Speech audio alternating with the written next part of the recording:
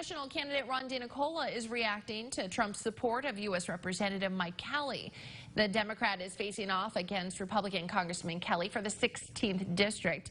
As the president backs Kelly, DiNicola's campaign makes phone calls. DiNicola believes he'd be able to work together with the White House. What I can't do is guarantee that I'll vote with him 97% of the time, like Mike Kelly has voted with him 97% of the time. But I do agree with him on a series of issues that I think are important for our region. We can pursue those, and I think it's always great history when the president comes to town. DiNicola says over the next few weeks, meeting with residents will be a priority.